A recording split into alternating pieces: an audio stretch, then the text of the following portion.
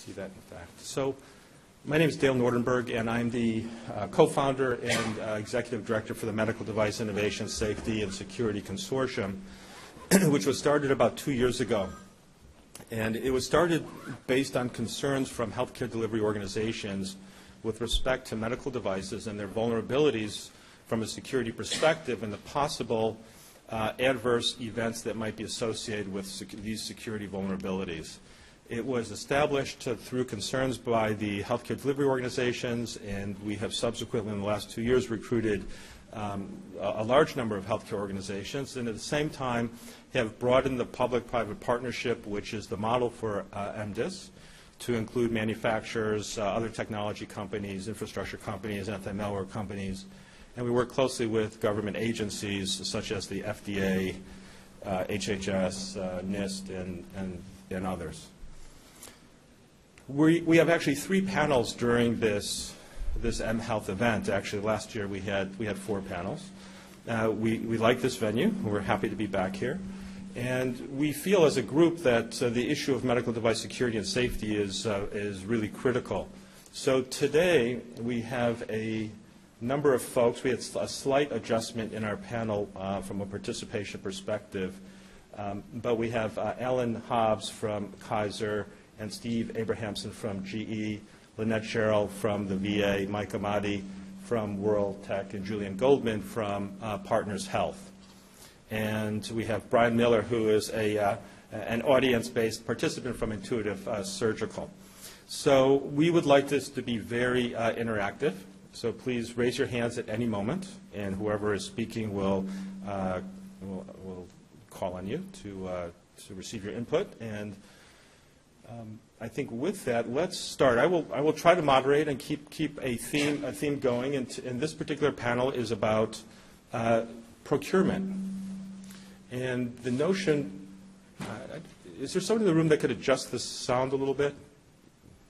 And the notion is that procurement offers an opportunity for the stakeholders, broadly speaking, the people, the institutions that are buying medical devices and the institutions that are manufacturing them, or the institutions that are building components or infrastructure or related products and services, to come together and really define in real time and in a real market the requirements and the attributes that would enable a collective effort to raise the safety profile of medical device industry and the medical device, if you will, medical devices in the healthcare environment. So really what we're talking about is leveraging procurement from a public health perspective. In fact, MDISS is about public health. It's about bringing people together. It's recognizing every stakeholder has a role to play. So really this is public health driven by procurement. And what we're going to discuss today are the various viewpoints of the panelists. And I think with that we can start. It looks like Julian has teed up his. You have a couple slides? Yeah, I just made it was easier to have a few pictures up. Okay. So with that, I'm going to Dr. Julian Goldman, who actually is really one of the pioneers around the whole notion of procurement and has been helping to progress this notion of collaboratively driven requirements for procurement in medical devices, broadly speaking, driven by interoperability with MD Fire. And with that, I'll let Julian kick it off, and we'll kind of march down the line.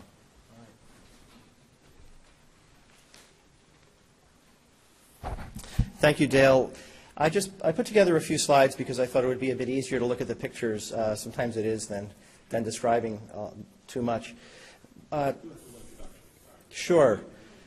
Right. A little introduction. So my name is Julian Goldman. I'm a physician at Mass General Hospital and medical director of biomedical engineering for Partners Healthcare. Since 2004, we have had a research program on medical device interoperability, addressing some of the needs and gaps, identifying possible solution pathways, including standards, technology, and so forth and so on. And I'm sure many of you know, if not everyone here knows, that the absence of medical device interoperability has been a long-standing problem in the improvement of the quality of healthcare and reducing the cost of healthcare delivery.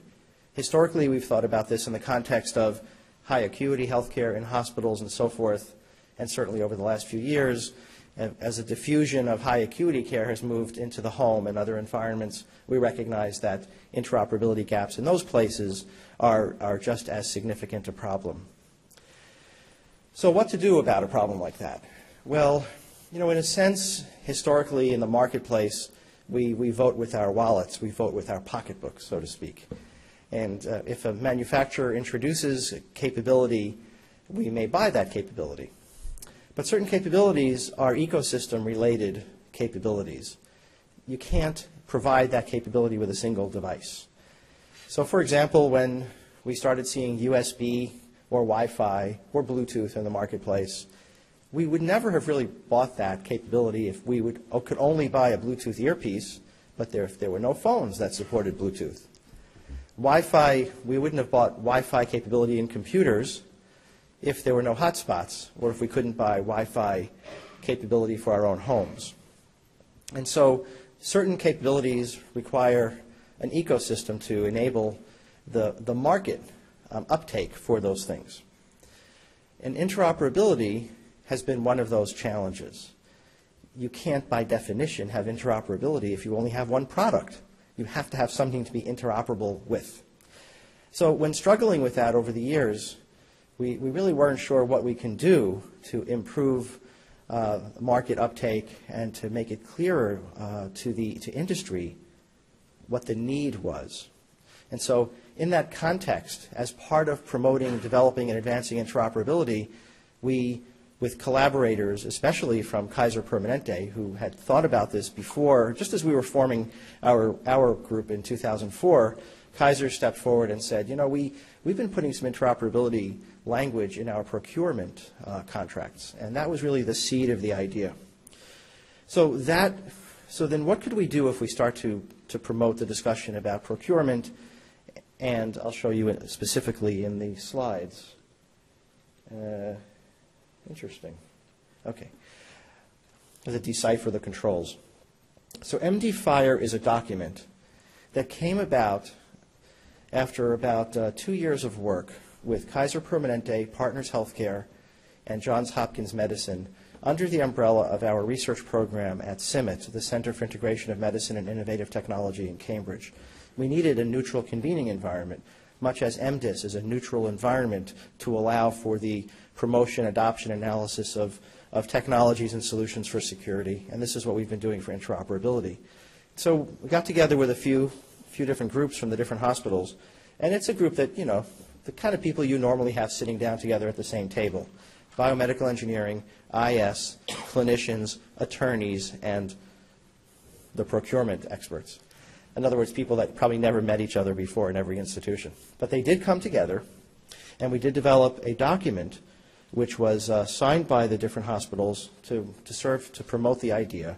And recently, in August of this year, the VA signed on as well. So what does it look like? So first of all, one of the questions I always get is, how do you find this document? Where is it? And so forth. And what does this look like? And I actually went out of sequence. I'm sorry. So if you go to our website, which is mdpnp.org, medicaldeviceplugandplay.org, or michaeldavidpaulnancypaul.org, mdpnp.org, and you click on the thing that says projects, as you can see, there's MD-FIRE, the fourth one down. And if you click on that, there's a little delay here, sorry. If you click on that, you get this page, which describes MD-FIRE, talks about its development, and in 2008, and it has a link for you to download the document itself, which is a document, a PDF, and here's what it looks like. And the reason, so I brought this up just to make it really easy to find, so to reduce those questions, but I just want you to look at what it says. The document has 5 sections: an overview, background and clinical context, in other words, a rationale for why these things are important, sample RFI and RFP language, and a table of standards. And this is all meant to just be a sample of how to introduce these ideas into the procurement process. It's not meant to be taken and dropped in as a single document. So this is the idea behind MD-FIRE. The idea is twofold, and again, I'm going to point you to this paragraph, the last paragraph. MD-FIRE has two synergistic goals. The first is to promote awareness. So in this case, awareness of the importance of medical device interoperability on the impact of healthcare delivery.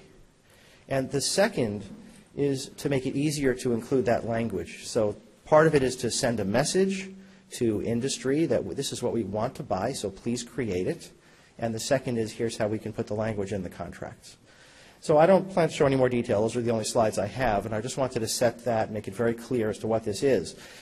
So our research program has been working very closely with MDISS. Dale and I have had many, many hours of meetings and conversation, and in order to better coordinate our efforts, because since MD-FIRE is a document that's already been vetted fairly extensively and is being adopted by a number of healthcare delivery organizations with the intent of supporting additional requirements, it could be a useful vehicle to start to include security-related requirements. And so that's our plan. And the way the document continues to improve is by feedback from various stakeholders as they assess and ask questions and so forth. As a result of the VA analysis, the document doubled in size. I would like for that not to keep happening until we have until we have a means to store that much data on the internet. So I think that probably covers everything I should cover, and I'll answer questions. So this is yours. One caveat is that until medical devices started to become network enabled, the whole notion of a document around procurement and interoperability wasn't really necessary. And once people realized that once you have medical devices that are now network enabled and you're making them interoperable, now security is important. So now we have to do the security piece of it as well. So going forward, as Julian said, we're very interested in figuring out how to accelerate capability of healthcare delivery organizations to identify requirements, particularly with market level voice. This has gone out and tried to collect enough healthcare delivery organizations. Feels like we've done a pretty good job at that. And to help focus and to have a market level voice, which will help manufacturers better appreciate what folks are thinking and vice versa. So, Mike, if you can come up and introduce yourself briefly, and then maybe help provide some context into those three things that we need to be working to develop in the context of requirements and auditing and so forth. Okay. I'm Mike Amati, and I've been working with Dale on MDISS really for about a year now. And I'm with a company called WorldTech, and we specialize in security testing and have done so for multiple industries for several years. And one of the things that, how Dale and I got involved is we started a conversation. Actually, it was him and Jing Wang at the time, who was with Kaiser at the time, and she had mentioned that she had noticed that the medical devices were very similar, had similar security requirements to control systems, industrial control systems. Anyone here familiar with industrial control systems? Great. So critical infrastructure components, the things that run critical systems, be they chemical plants or processes, anything which is a critical system. How many of you would agree that the human body is a very critical system? So when you're looking at these devices, you're really looking at something which is a control system. And as a matter of fact, Jay Radcliffe, who demonstrated a hack a year ago, called his hacking the human SCADA system. SCADA is a type of control system. So what's interesting is when we were looking at this, I said, you know, we actually have some security requirements, testing requirements, and some sort of procurement language that we put in place for the control system space in multiple areas through the Department of Homeland Security, DHS procurement language, through the WIB in Europe, and of course the soon-to-be IEC standard, IEC 62443-2-4. There will not be a test on this, but 62443-2-4. I'd like to show it to you. Well, when I showed it to them, they said, wow, this is great. And I said, you know, ideally when you're looking to come up with procurement language, or if you develop procurement language, you should map it to what's currently in existence today. And there's a lot of good reasons for that. One is that when you're looking at a company, let's say GE, for example, or companies like Siemens, that make both control systems and medical devices, okay, and have to build it, it's actually not a bad idea if they're actually using one set of security requirements for multiple devices, right? Because obviously you don't want to do work twice if you can avoid it. So when they looked at this, they said, wow, we can use these requirements. I said, great. So there's three things you really need to have in place. One is you have to have some sort of set of controls for auditing against. So if you're a device manufacturer should look at a set of controls and say, okay, these are the things that I need to have in place. Based upon that, you have to have some sort of a procurement language that you can provide a auditor saying, based upon what we expect to you and based upon these controls, this is what we expect from you when we procure these devices from you. And by the way, some people may think it could be the exact thing. It can't. Procurement language is different than a set of auditing controls. And the third thing you need to have in place, and this is the important part, is a auditing program. So you have to have the controls, the language, but then you have to have some sort of a way to audit against whatever those requirements are. So what we're working on right now is coming up with what are the controls going to be, what's the procurement language going to be, and then of course the other part that's still, you know, not fully in place yet, or really not at all, is what are the auditing requirements going to be? Because I was talking to Lynette earlier, and she said, hey, if you put a firewall on something, that's actually wonderful, right? But who's actually checking the firewall logs? How are you actually checking to make sure, auditing to make sure that what you put in place is actually working? So the auditing portion, the testing portion of it is actually very important. And I see Jeff Walker here is from Codenomicon, so he understands fully what I'm saying. You actually have to test to make sure that this stuff is in place and works.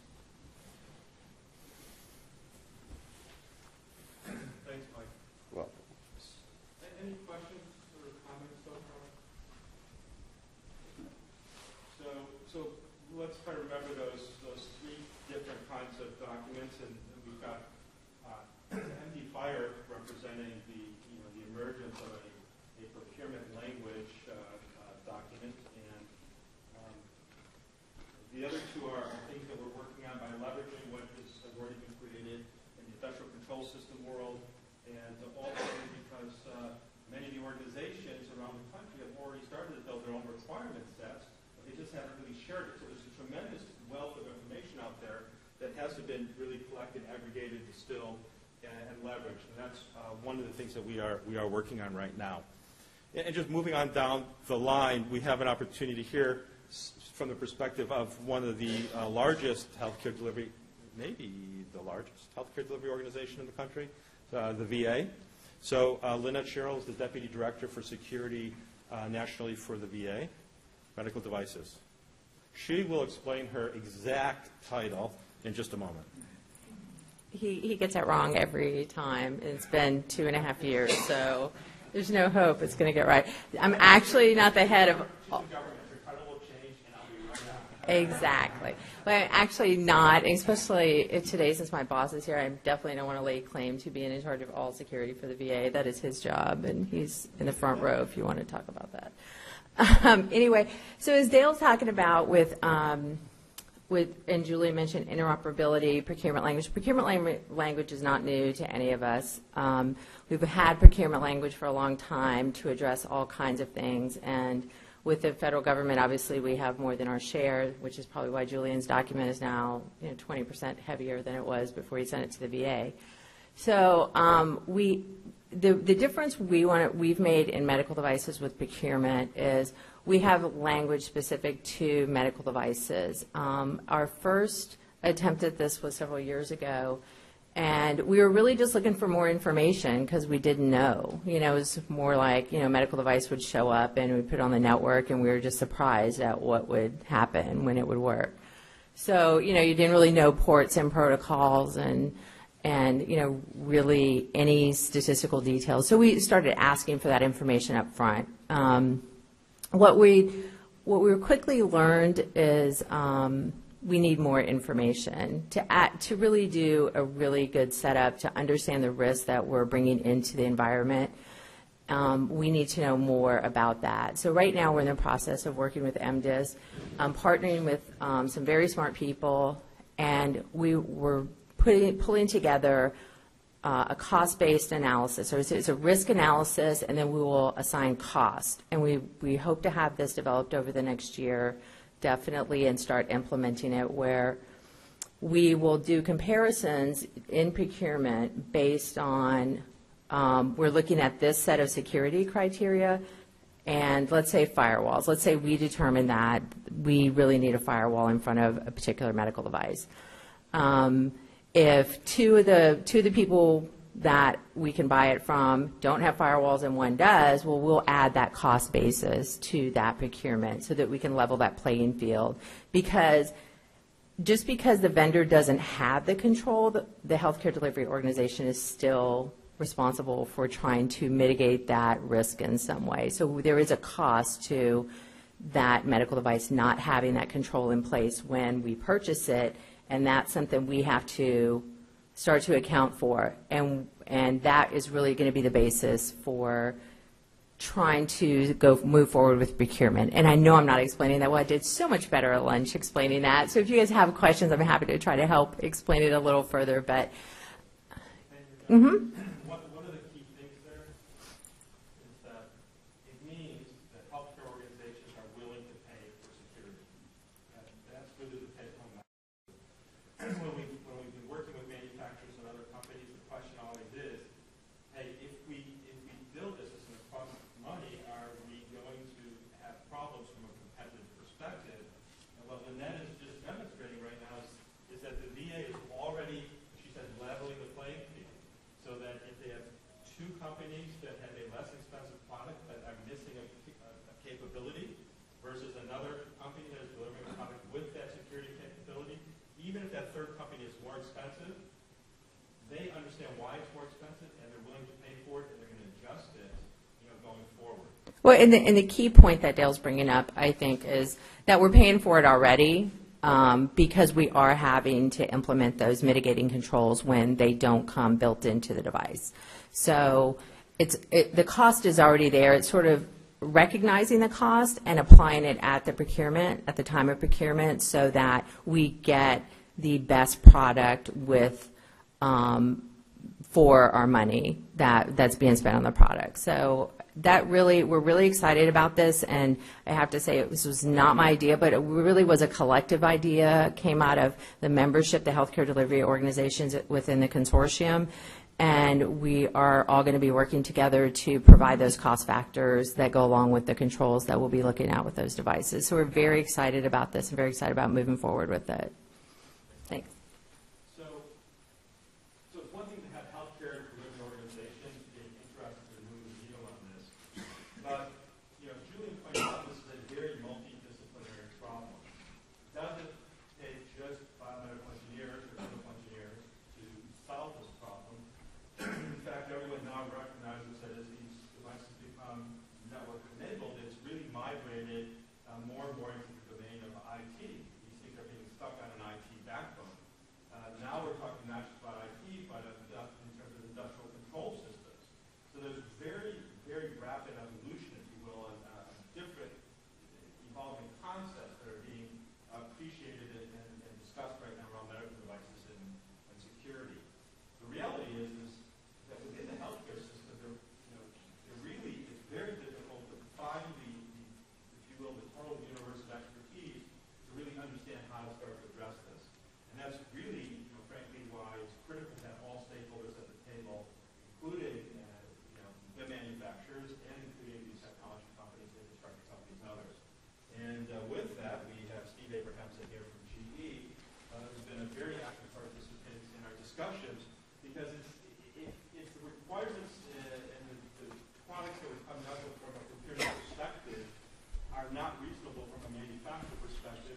it's not going to get any of us anywhere, right? So what we're trying to do is, as efficiently as possible, harmonize requirements with feasibility and practical approaches, so that we together raise the time to raise the level of expertise and raise the safety profile of the medical device industry. All right, thanks, Dale. As Dale said, I am Steve Abrahamson. I am the program manager for product security at GE Healthcare, and I'm here from the GE Healthcare offices in Waukesha, Wisconsin. And first of all, I want to thank everybody for coming here today and staying kind of late. I know it's kind of at that time where some of you may have thought about maybe it's time to go to happy hour or maybe go out for dinner. But if you're really serious about security, that has to be pushed aside. You have to forego happy hour. You cannot be happy in this field. And I've suggested that if there's a meeting after 3, that there should be an open bar at the session. And we'd have even better attendance. But I do want to thank you for coming. The kind of message that we're talking about today, part of my job is to deliver that message to the company that I work for, GE Healthcare. GE Healthcare, as you can imagine, is a vast bureaucracy. One of the roles that I have is to work with about 40 different engineering organizations across the U.S. and indeed across the globe on trying to elevate the level of product security that we have in our products. And I'm in a unique position also where my job resides in our science and technology organization. I'm an engineer by background, and I'm in a unique position where I get to work a lot with commercial teams as well as directly with a lot of our key customers, and then I have to translate what they're looking for back into our engineering organizations. So I'm kind of straddling the fence between talking to salespeople, talking to engineers, talking directly to customers, so I get a unique perspective, and I try to fill the gap. Sometimes it's dangerous to have an engineer talking directly to a customer because engineers are very digital and they always know what is right. And it's hard to convince them of something different. So there's always a challenge in trying to bridge the gap between very technical engineering discussion and what is really motivating our customers. So I'm in that unique position. Now, one thing I can tell you when it comes to procurement of medical devices as it pertains to security and its cousin privacy is the new environment is that if we don't address security, we're not going to sell product. Since I've been in this role for a couple of years now, I have been promoting the idea within GE Healthcare that adding security to our products and addressing it in a much more consistent way is going to help us sell products in the marketplace and is going to add value. We're finally at a tipping point, I believe, where it's starting to get much more emphasis and much greater level of recognition, which is a double-edged sword. A couple of years ago, it was very hard for me to get a high level of attention on how we can improve the level of security in our products. We had a lot of people working on it. It was not necessarily done in a highly organized way, and we're trying to get a lot of attention on doing it in a much better, more consistent way across all of our different product lines. Now, I'm reviewing what I'm doing with vice presidents, and they're asking me why we can't do this next week and that sort of thing. So it's gone from not getting a lot of attention to getting a lot of high level of attention in the company. We traditionally are very good at looking at user requirements from the healthcare practitioner side, the medical functionality. Our regulators are predominantly concerned with medical functionality and safety. We're not so good looking at security traditionally out in the marketplace. But when we deliver a product, it really has two owners. One owner is the medical practitioner who is looking at that medical functionality, including its interoperability, its ability to make data accessible, ability to care for the patient. The second owner is the IT department. The IT department looks at it and says, hey, this thing may have security vulnerabilities. It may not meet the different types of security requirements that we have. And they start to take ownership of it as well once it's in the user environment. What we're seeing is that the people that are concerned with security are getting a much more important role in the procurement process. We have customers like the VA, for example, that go through a pre-procurement process where they want to assess the security features of a device before they procure it. We have other customers that are currently engaging with us on special contract addendums that address security specifically, and they're looking at it holistically. we can't look at security just in the mode of what is inherent in the medical device.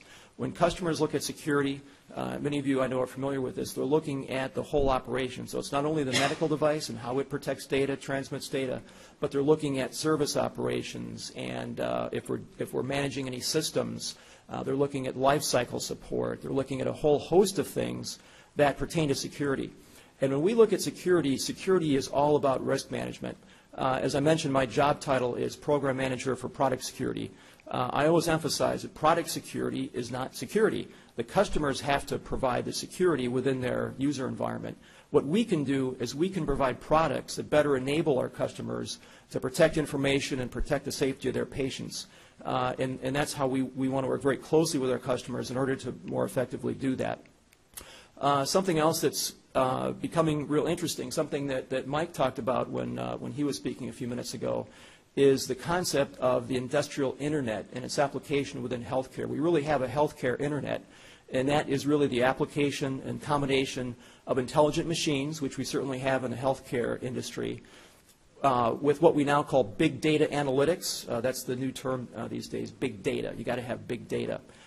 So we certainly have big data. Lots of data is available in the medical environment, and it's data not only on patient care and patient data, but it's data on device operability. You know, how is that device functioning? What are the operating parameters? What are they doing over time? Is the device running properly? Is it performing the right level of care? So it's patient data as well as technical machine data. And then it's people within a user environment. So those three things together form what we call an industrial internet and its application within the healthcare environment. So that's a growing trend in the industry as well. So those are some highlights. We certainly can get into any of those areas in more detail when we get into some Q&A. And now I'm going to turn it back over to Dale. So before you sit down, and we get Ellen to jump up from Kaiser and talk a little bit about standards. You've participated in a lot of discussions around the notion of procurement requirements. We've talked about standards. We've talked about FDA regulation guidelines. From a manufacturer perspective, how does this notion of requirements to drive change versus, or procurement to drive change versus waiting for standards to emerge in 3 to 5 years, or waiting for the FDA to regulate us in the same amount of time? Does it make sense? Does it feel like it's rushed? Yeah, I think we definitely need to evolve to a standards-based approach. We are currently in the mode where security is totally market-driven. Like I mentioned, we want to enable security on the part of our customers.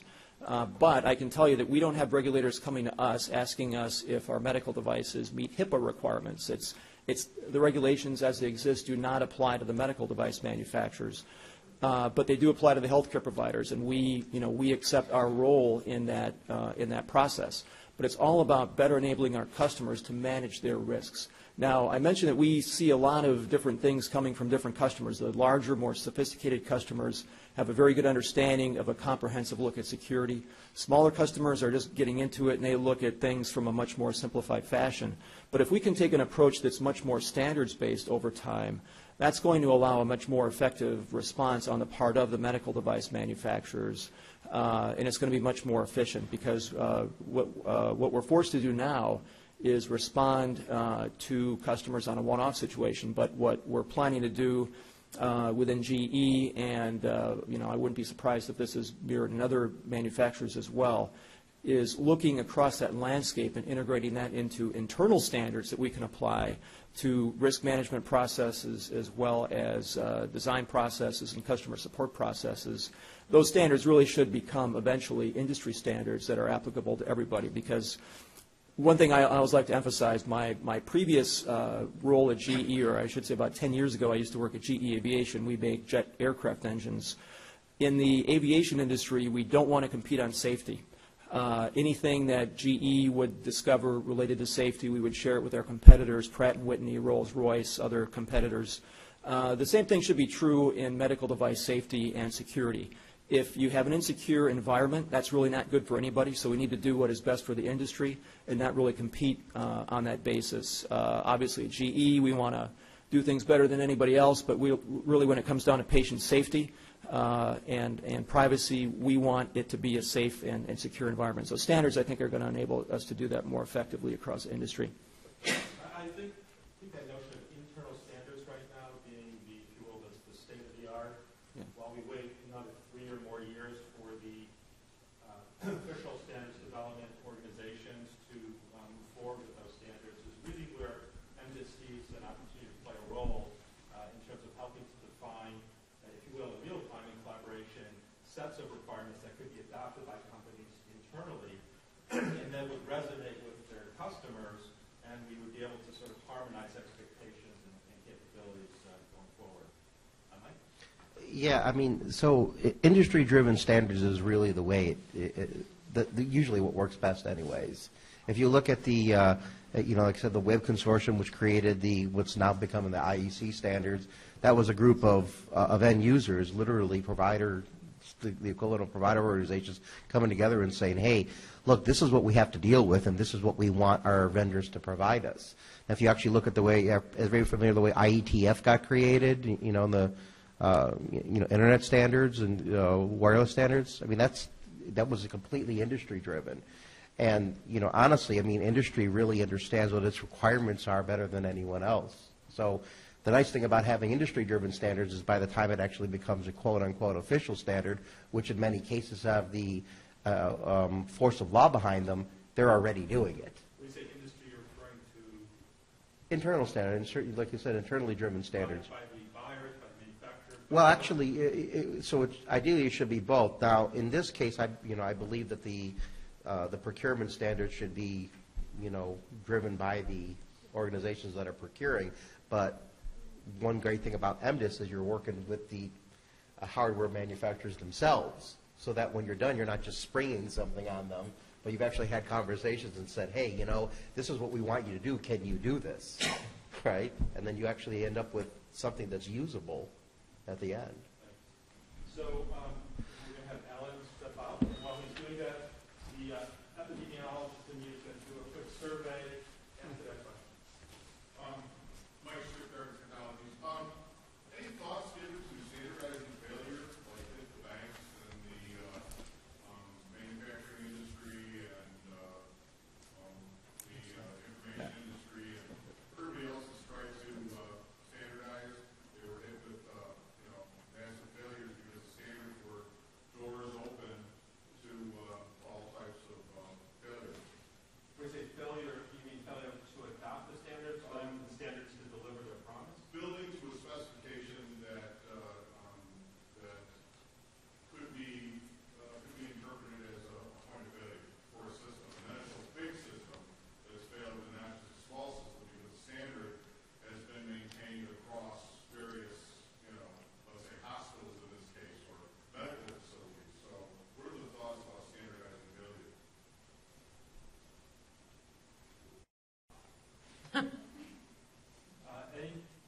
Julie? That's a great question. I hope you can follow up with some comments about your question in a moment. Oh, sure. You must have thought about it a little bit. Okay? So just a quick thoughts about that. So aligning, so the risk you're talking about is that we all align around a solution that is inherently problematic, and we standardize on that. And in the abstract, that is risky. One could argue that when you have to balance risks, you compare what we do today, which is the Wild West, with vulnerabilities everywhere and inability of the community to identify these failure points in common, collaboratively, so that we could then address them. In a sense, philosophically, you can compare this to the open software movement and the strength specifically in security of sharing security-related algorithms globally to better understand their vulnerabilities and then to address them globally compared to, for example, security through obscurity. So I think philosophically there's a part of your argument that fits in that kind of space. But I think the other part you're hitting at, which is really interesting and very challenging, is the idea that we are talking about a system, a very complex system. You could argue there are multiple systems involved. And understanding the implications of the complexity of a system and its vulnerabilities is really one of the challenges. And I can tell you that certainly within the scope of the work that we've been doing on interoperability, the historical failure of solutions in interoperability in healthcare have been because they have ignored the totality of the system. They've been point-to-point solutions. And when brought together in the complexities of a healthcare environment, they are unable to be scaled, and they have many, many other problems. So I think you're hitting on the system aspect, which is a really, really critical point. Yeah, no, I hear what you're saying. My thought here is that the system that we have now, as error-proof as it is, or error-prone as it is, has been built on a wonderful trial and error basis, where procuring agents take a look at the product viability from the standpoint of the people that are using it. They say, that doesn't work, don't buy that again, let's buy something different. And I know that it's not the best system. And I'm not saying that we should stay with this system. I'm not. What I'm saying is that my fear is the inherent ability to accept the standard, at our own, peril. Especially this is a healthcare system. So I just want to have someone respond to your comments around how procurement works, because I think that's evolving. I think if you go back 3 to 5 to 7 years, it was largely the expression Wild Wild West, where folks like the cardiologists that had great cash flow would really go out and buy whatever the heck they wanted, and it's funny because as these machines started to be networked, as former CEO kind of guy, what would happen is they'd go out and buy one of these big imaging machines, plug it in, and there'd be terabytes of data shutting down networks because no one talked to anyone else about it, but the cardiologist made a deal with the manufacturer. So for sure, I don't want to lose that point. But in the same sense, fax machines were put all over facilities, and they were the number one point of failure when we were trying to hack into a facility. While the standard was kept amongst fax machines and networkability and interoperability in fax machines, they were the number one point of failure for a system you wanted to hack into. So that's a great point. And one of the things that raises is a discussion we had internally on a number of occasions where we say, let's look at what's going on in the healthcare environment around vulnerabilities and risks, around malware in medical devices. And a group of people will say, let's not worry about all the computers on the network, let's just look at medical devices. What you're pointing out is that once you put these things onto a general network, even the fax machines or any other device in the entire healthcare enterprise now renders that enterprise vulnerable. I think, just a comment, has procurement evolved? Kaiser VA, has procurement evolved in terms of the way medical devices are being bought today versus a couple years back? I don't know, Ellen or Julian? I'll just real quickly state that it's certainly evolved.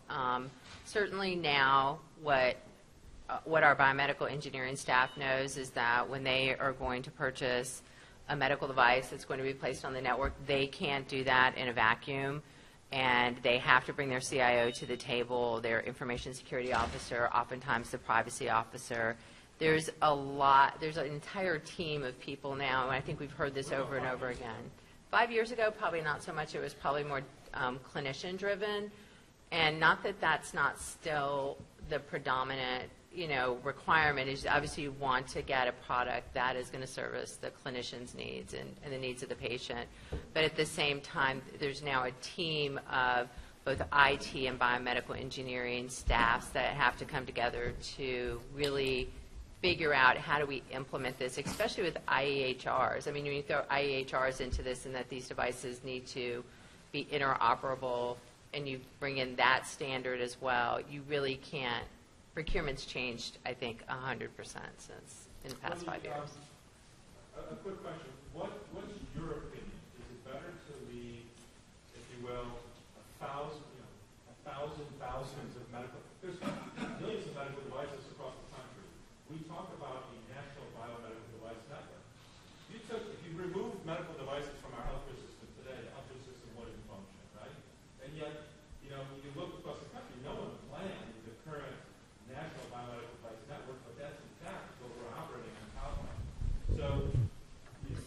Dale, yeah, and I think I would, just to kind of add to those points, what's changed for us at Partners Healthcare is that our requirements have not changed significantly. The sophistication of the application of those requirements have changed. That basically, we simply didn't allow many medical devices onto the network if they were wireless. So clinicians tried to purchase devices and we wouldn't permit them 5 years ago. It's the vendors who have now stood up and are meeting our security requirements for wireless. For the most part, that's the biggest shift. So I wanted to bring up a point. So you bring up a very important point. Standardization failures, or a failure that results through standardization, and that actually does happen. But the way it usually happens is when the regulatory space, and especially like Congress, for example, gets involved without the industry's input. So what's happening here is you have the industry members that are actually working together and saying, hey, what are we going to do to actually make this better and more secure? A perfect example is something that became quote-unquote standardized in the U.S. that is a dismal failure for security is the Transportation Safety Administration.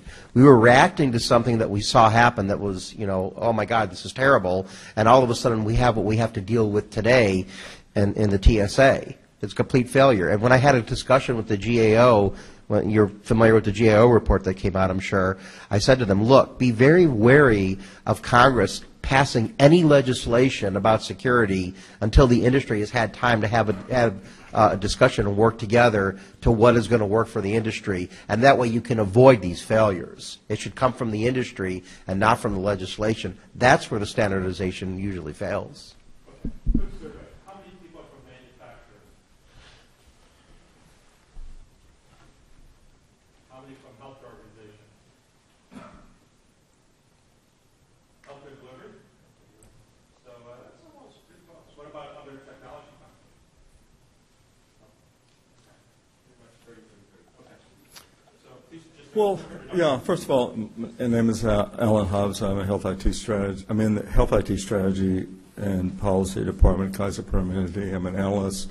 I'm a co-chair with HL7 and also a project lead on the responsibility agreement 8001. Before I move forward, I really want to answer Dale's question on procurement. And I think Julian mentioned a while ago that when we were working with MD Fire, these issues came about in converging networks and beginning to look at exactly how we begin to organize ourselves in terms of looking at the manufacturers and looking at the IT networks and concomitantly, which actually brings us to this issue on the responsibility agreements. The second thought on the failure, we do not have really a good simulation and models of how to fail most successfully. So what do I mean by that? Particularly within the healthcare industry, critical infrastructure, we're one of 18, and what we have are interdependencies on energy, transportation, and so forth. So one way we could begin to look at this is how do we mitigate against cascade failure in a cyber event or an unintended event to mitigate against the problems that occur that impacts resiliency and sustainability over time. So modeling for cascade failure, a number of groups can do that. The Sandia National Lab has these capabilities, other labs across the country. So a little bit about turning now to 8001 to be pretty much brief so we can get some more interaction here. As you know, we had the ISO and IAC joint working group was developed for 8001 for risk management. We've had a number of different technical reports. More recently in Vienna, we began to looking at responsibility agreements. And why is that just so important to this discussion, particularly around procurement?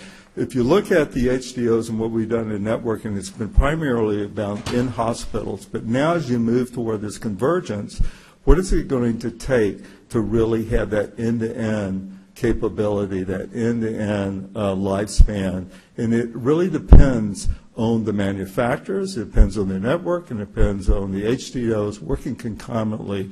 And it's that junction of those three areas that need to occur in a responsibility agreement. So, as I said, we met here in Vienna, Austria. Yeah, the shared responsibility or responsibility agreements comes from looking at the roles and the capabilities and among all the different stakeholders. And with respect to the manufacturers, we actually need to understand what that role and responsibility is, what is the accountability, what is the service model. And if you move to the IT network folks, you need to have them at the same time. And so to be able to move this toward a lifespan of risk, you need to integrate all three of those together. So let me just tell you what we found without going into the document. We submitted it on the 9th of November. It's being reviewed through the February 15th of 2013.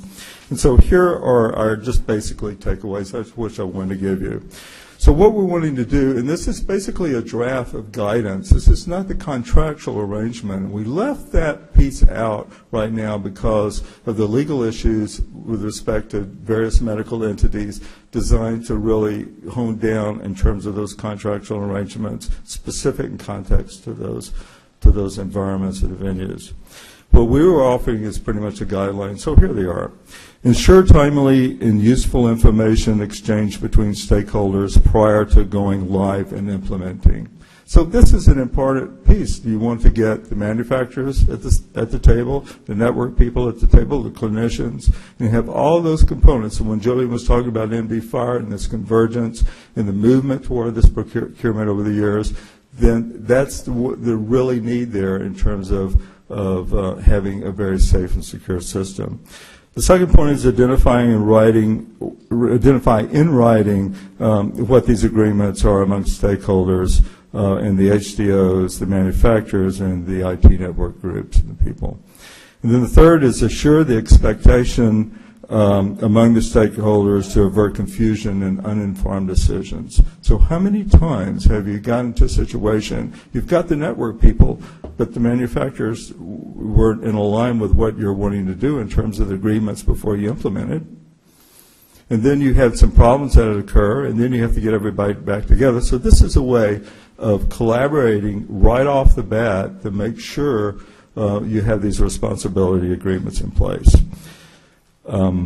So with that, I'll stop, and I guess, Del, you want to have much more interaction and questions here. So, is everyone familiar with 80,001? Who's not familiar with this?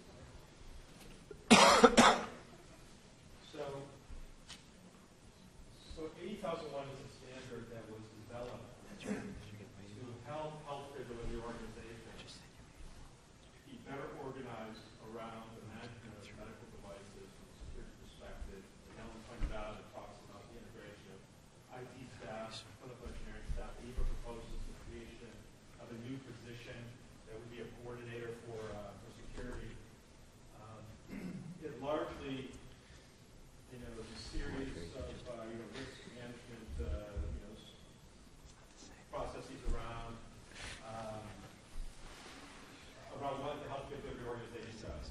It stops at scope. One critical piece of that is the responsibility agreement, which is what does each of the organizations, what does the manufacturer bring, what does the outfit bring, and when a medical device is purchased, there's this responsibility agreement that would be signed. And that's the scope at a very high level of 80,001 versus what we're really talking about a lot during this panel, which is very complementary, which is how do you define requirements around capabilities of the device itself.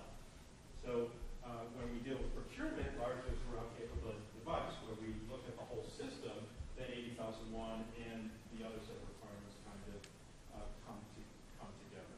It's a very high-level asset. So I guess one of the big issues, and please, anybody from health organizations or from manufacturers, chime in, or from other technology companies, but what are people thinking in terms of this notion of really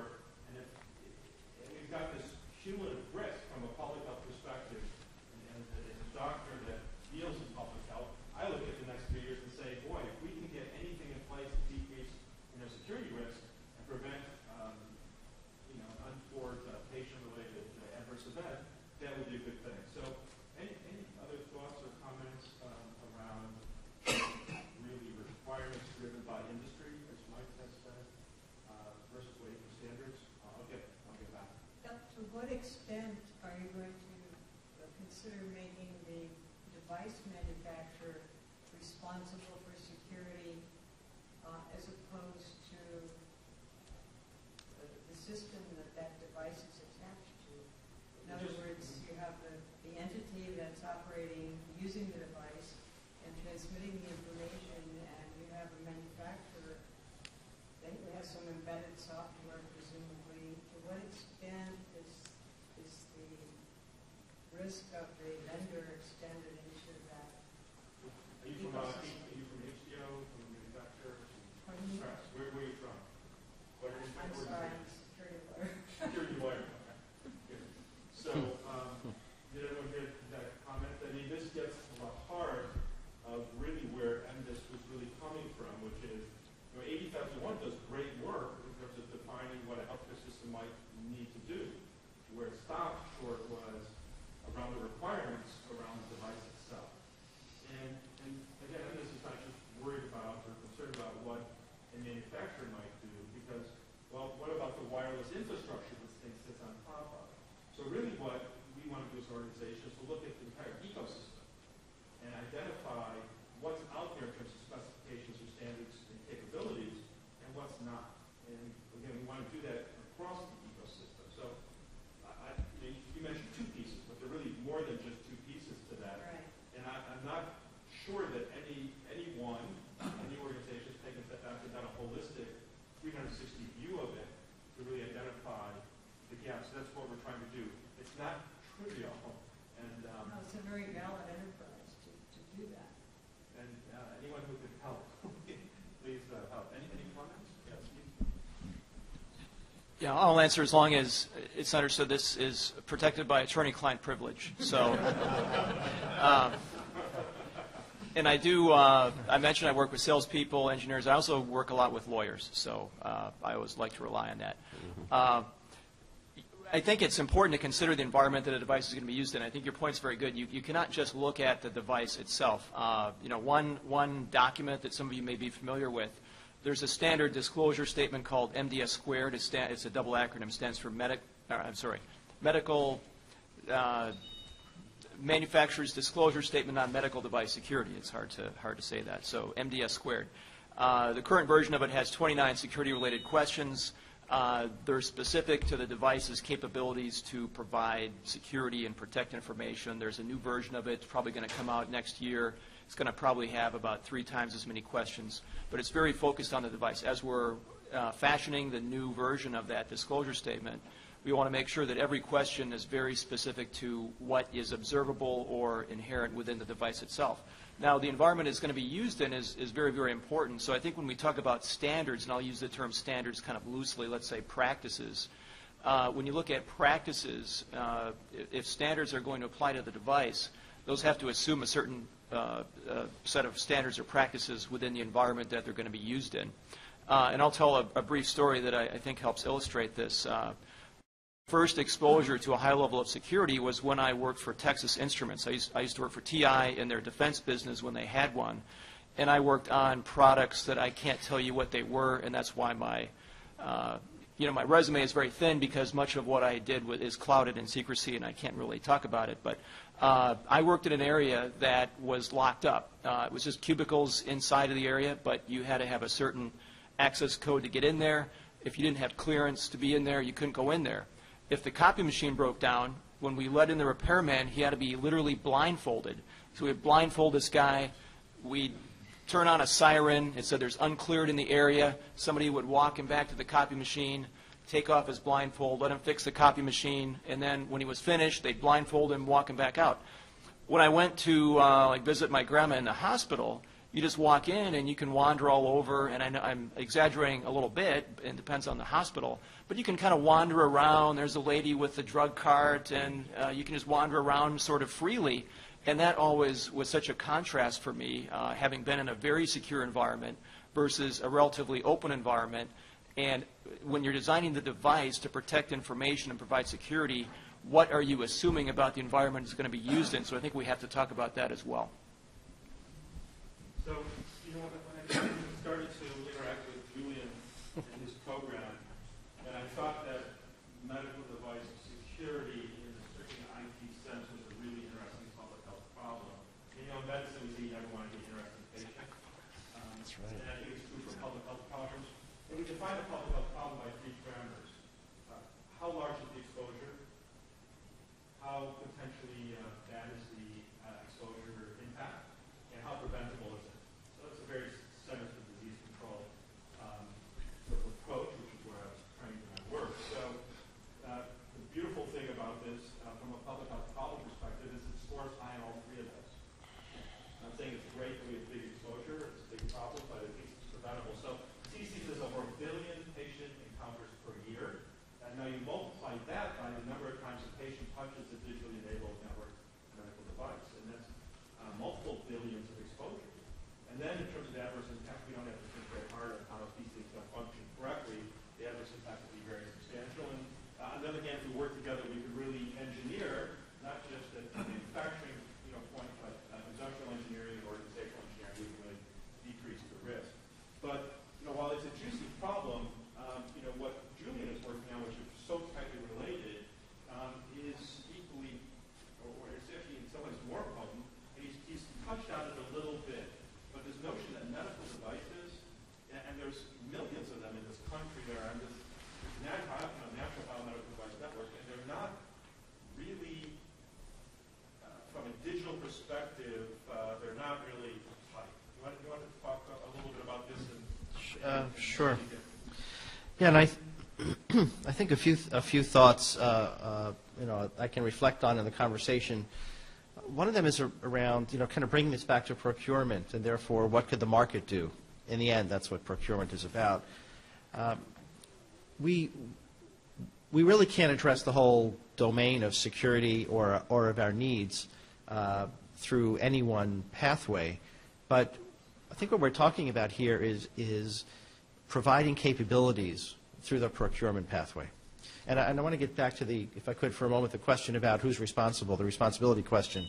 I don't think, sure, there are a lot of important questions, responsibility and how do we make the whole system secure, and should we blindfold people when they walk into the hospital? And I'm kind of interested in giving that a try. When you come visit Mass General, I may blindfold you just for the spin you around 14 times and ask you to pin the hypodermic on the donkey.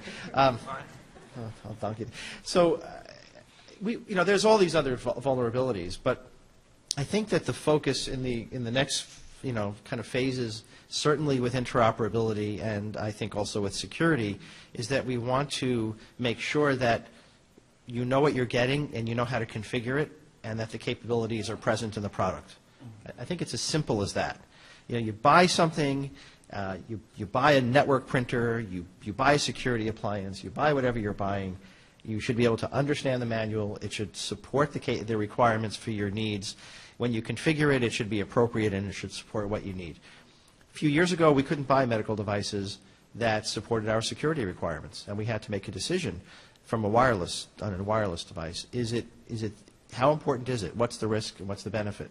And most of the time, we simply wouldn't allow its use within the hospital because of the potential security vulnerabilities that are introduced. And now those products are becoming available.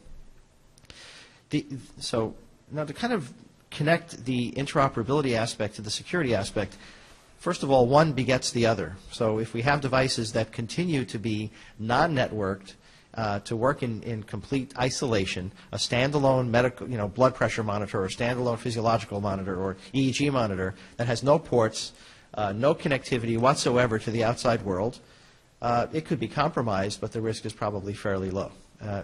Of course, when you have non-blindfolded people, they could go around and they could introduce malware into a device, or it could happen at the source of manufacturing. But things are unlikely to change. So as we look at healthcare and decide that there are benefits to device integration, to interoperability, connectivity, there's value to networking devices, either to push data to the EHR or to facilitate monitoring of device status for biomedical device management, or to build smarter and more capable networks with safety interlocks and all sorts of other benefits, or to push device settings down to devices at the point of care. All of these other things, then we start to introduce through the connections and through the networking, we now start to introduce the additional security vulnerabilities.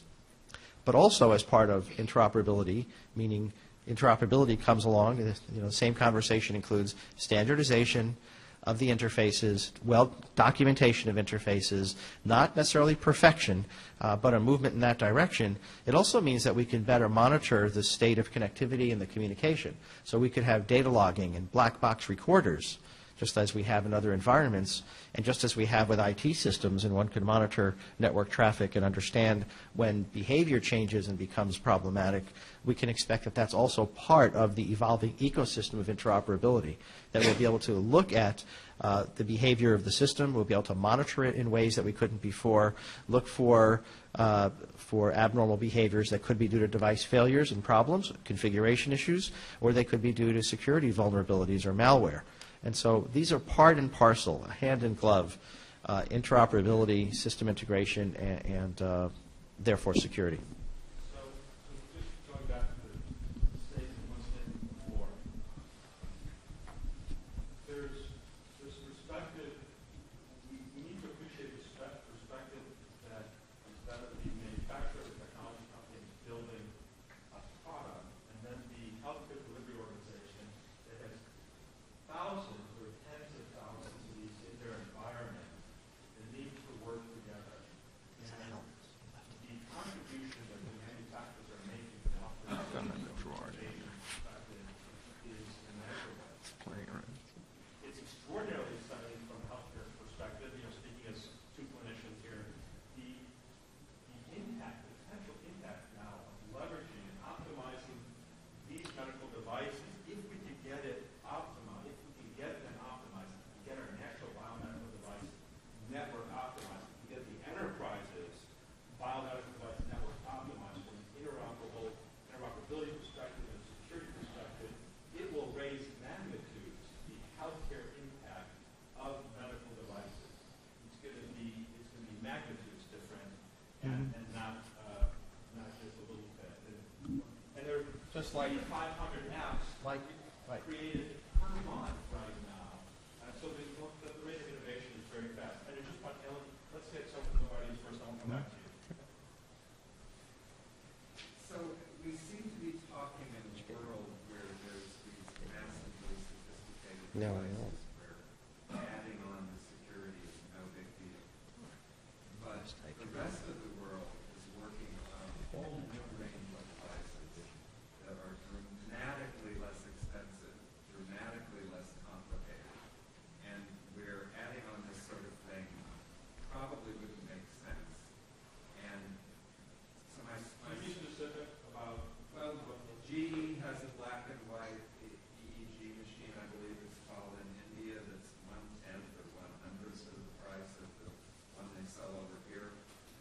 This may not seem like a device, but this is a solar-powered current. So it's a consumer device, but it costs 1/20th of what Medicare pays for hearing aids today. And it's solar-powered, so it saves the consumer $50 a year in batteries.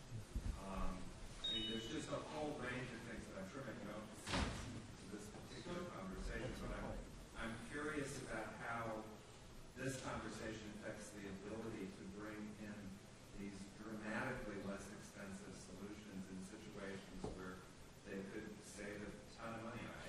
Some guy told me at the Harvard healthcare conference that you couldn't even consider them because cost wasn't relevant. So I'm going to respond to an unasked question in that question. I'm sure there was some. And then I'm not sure if there was a question that was asked. So I'll get it. So what you've alluded to, at least from a security perspective, is a remarkably difficult challenge.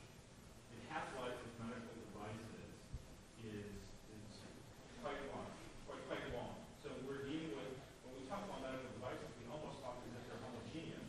They're not only different, in terms of there's a huge diversity, but they're different generationally speaking. Even the same device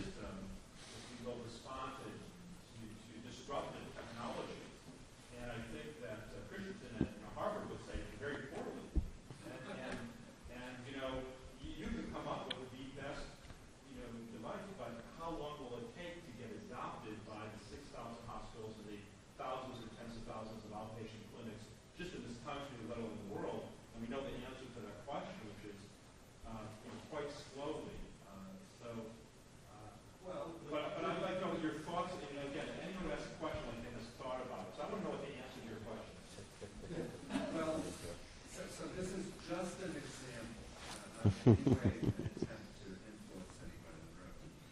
But I'll buy 5 of those. the Veterans Administration could overnight switch to solar batteries for all the hearing aids they buy, which would save 10 million batteries a year, I think, or some outrageously big number. Plus, all of the people who have to fumble around moving the batteries in and out of the hearing aids to get the new ones in wouldn't have to because it lasts 3 years. That's pretty fast, if you ask me. So the notion of innovation, technology adoption, all this is very interesting. Frankly, personally, it's very interesting. Yeah, no, seriously, what do you think the answer to that question is?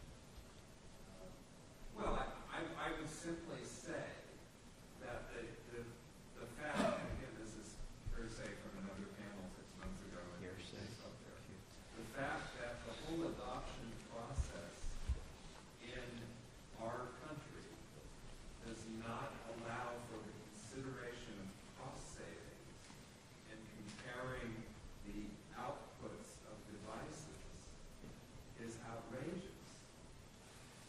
So you're talking, essentially the problem you're talking to is how does an entity, doesn't matter if it's a small entity or an enterprise or a state or a country, how does an entity deal with legacy systems? I mean, we saw in the less developed world what they did with telecom, they just jumped to wireless, right? We're burdened, by what we have here today. So I think that's, the two big issues there are what do we do with legacy systems, and then, both from a innovation, broadly speaking, perspective and from a security perspective. But I think we're also asking that if we bring a new product for which security technology doesn't yet exist, does it make sense to apply those security rules to those kinds of products? It's not, may not be easy to do that. Is that fair? Or does the need for security create legacy systems that wouldn't be legacy systems if you looked at them in the way that they're looked at outside? And the only comment I would make on that is, I can't talk about specific devices, but we have device manufacturers. We've certainly found that when the industry comes up with a certain kind of need of wireless communication, that the manufacturers are coming up with very low cost devices that we can add in, add capabilities to devices that we never thought we would be able to do. So because the capability and cost suddenly become useful. And so something like Oh, okay, good. now all of a sudden there is those technology and cost factors that have to do it. Sometimes that can change relatively quickly as long as it's efficient. Okay, so just, we should start to wrap up real quick. Yeah, just one thing that occurs to me is that maybe we could shift away from thinking about in terms of devices. This is a cognitive commodity. It comes on the market, maintained, dies. So if you look at some of the principles of the devices in any of these areas, what are the commonalities in biological systems, machine-to-machine, sensors, representation, control structures, distributed storage, and effectors? So if we look at the convergence of these biological intelligence systems and our machine intelligence as we move forward, then it's not a matter of chasing the iPod or the iPhone. It's a matter of understanding those principles and adapting them in a context-aware way. So that's one thing I just wanted to add to that comment because I think it was a very good question. The reason I got the microphone a few minutes ago is that on the legality of one particular device, particularly, what Jillian was addressing, the convergence with MD-Fire and some of the other aspects, is that when one device goes down, you have them all working in behavior, where's the liability? So the liability is that in the context of the interoperability of numerous devices to perform one task, and what happens when you move to these agreements of manufacturer and networking in that legal context. I don't know if you had a comment about that, but I'll stop there. Draft your contract very carefully. Yes. Okay. Julian's last comment for the group, I think? Well, yeah, I was going to speak to that question about the hearing aids because I've been trying to understand some of the concern. I think your preface was that would these requirements and would these needs be too heavy-handed to interfere with low-cost innovation? I think that was the essence of how you started. And I didn't see a connection there. I mean, you could buy a USB memory stick for $10, which has no security protection, and you can spend a little bit more and buy one that has security is enabled in whatever means. So I don't see that fundamentally that's been an issue, and I'm not quite sure. So let me ask you, the hearing aid in question, does it have any network connectivity? Not today. Is not today. Well, so today, at least from our perspective in this conversation, it seems to be that that's irrelevant unless, and in the future, if there is network connectivity, which might be for status or monitoring or programming or something of the sort, and if it's enabled through perhaps, I guess Bluetooth will be too high power consumption, so maybe you'd use that or Zigbee. If that opens up a vulnerability into the network, which Bluetooth does do on computers today, and it's a problem, then there's a valid security concern. And I can't imagine why anyone would consider that an inhibition to innovation. And I don't see why anything we're talking about. If anything, it would allow and facilitate uptake, which would promote innovation by allowing a market to flourish. So I don't see that, I don't think it's a valid argument in general that being thoughtful about a system and its protection and the realities of healthcare delivery means that we have excessively onerous, we have onerous requirements. That doesn't go hand in hand. One could make it that way if one wishes, but I certainly hope it doesn't. Yeah, building cars safer did not actually drastically increase the cost of cars over time. We just decided, hey, we had to do it. And we're really a lot better off for it today. Nobody looks at a car today and say, God, this would be a lot cheaper if we took off these damn seat belts and got rid of all these, side impact protections. You wouldn't even think that. And that's the way you need to look at medical devices going forward. You need to equate it with safety requirements.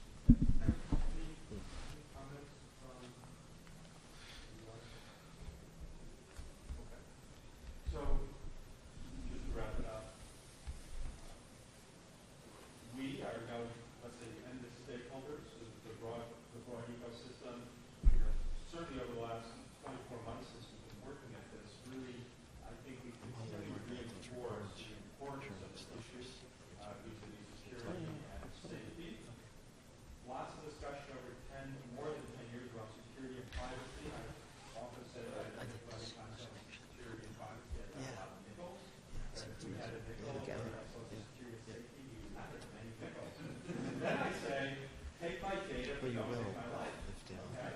I don't want to demean or diminish the importance of privacy, but really we're at a really important time, exciting time, where we can really work together to, if you will, take the device from a person or an independent perspective to a population perspective. We can really change or augment the impact of medical devices on our healthcare system and make safe innovation possible.